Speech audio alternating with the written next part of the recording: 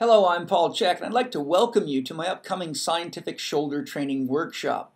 I thought I'd take just a moment to share with you now what you will learn in this exciting learning opportunity. The course objectives of scientific shoulder training are: understand the function of the shoulder as dictated by the selective pressures of nature. What that means is the selective pressures of nature are the forces that develop the human body.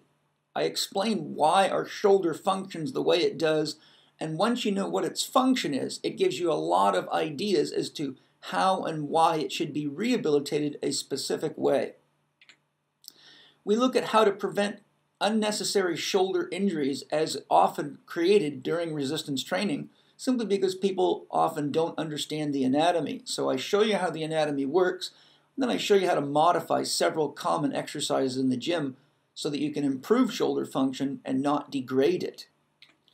We apply my success formula for conditioning the shoulder complex. I show you how important it is to reestablish length-tension relationships for optimal flexibility, then stability, then strength, and only then do we operate in the zone of power. Otherwise, we particularly run the risk of ruining the shoulder.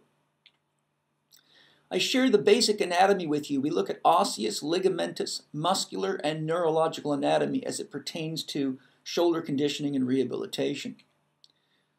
I get into infant development, and I show you how the anatomy of the shoulder and the whole body is really linked to infant development. And if we don't understand basic infant development, it's often impossible to rehabilitate the shoulder, because a faulty infant development leads to faulty neuromechanics and biomechanics and kinesiology in the body. So I show you how infant development influences the shoulder and ways we can use infant development exercises to rehabilitate the shoulder. This is particularly useful for chronic shoulder problems. I show you how the body is composed of an upper body and a lower body. The arms act like the upper body's engine, the legs act like the lower body's engine, yet it is the core or the torso that integrates the two.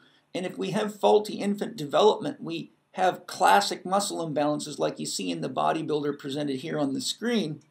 So using an awareness of how the body actually grows and develops, we can actually easily correct many of these chronic deficiencies in people that seem to bounce endlessly from therapist to therapist and doctor to doctor.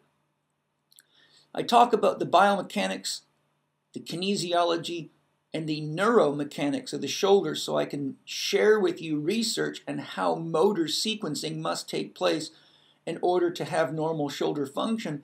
And I use this science to address some of the ideas being used in the industry that are potentially dangerous for anyone wanting to have a healthy shoulder.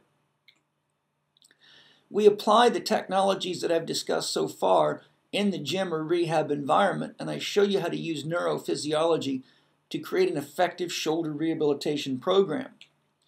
I look at such activities as rhythmic stabilization.